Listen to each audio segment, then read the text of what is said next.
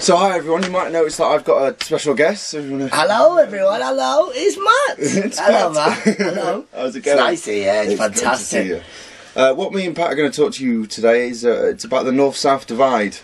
Pat's all for the South. I love the South. As you can probably tell from the accent, I love the South. Yeah, and I'm all for the North. Yes. Yeah. Do you want to? Traditional. Yeah. Fantastic.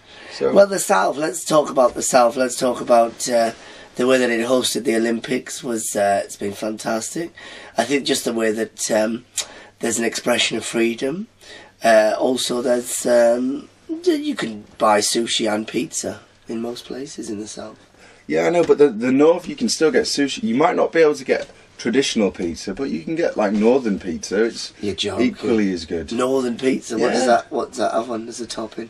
Well, kimchi and fish. Yeah, that sounds quite nice. Very much traditional dish. Yeah, kimchi. Yeah, definitely. Sounds like Northern pizza. Sounds like it doesn't have a box. It just turns up on its own with a cap. Sometimes some flat cap. They just throw it. Just throw it at you and just hit you in the face.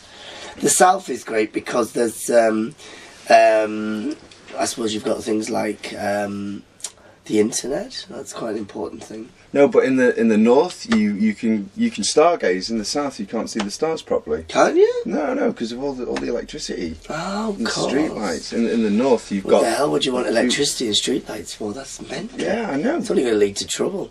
Well, I think so. Which is why in the North they don't like that. You know, they just have a very traditional. It's very family orientated. Whereas the South. Not so much. Well, yeah, but at the end of the day, who really wants a family? I mean, you'd be better off, you know, at night time when you want to go to bed, the last thing you want to do is go, good night, Jim Bob, good night, Kim Jong-il, good night, Freddie, good night, Ao Young-kun, good night, Kim Yu.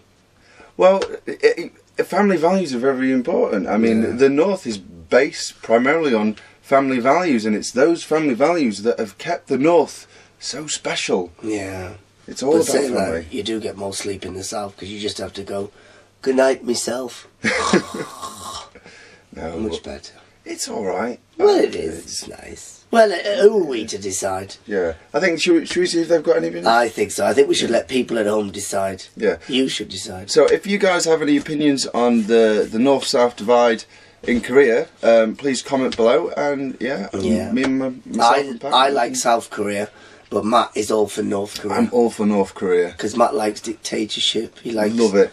He likes people that march. He likes uniforms. Yeah, love uniforms. And torture. And stargazing. Stargazing. Yeah, that's the big one. Stargazing, torture. And family values. Families that run the country. Families that torture you while you look at stars. That's the thing that Matt likes. Yeah, love it. I'm well into that. Whereas I like freedom.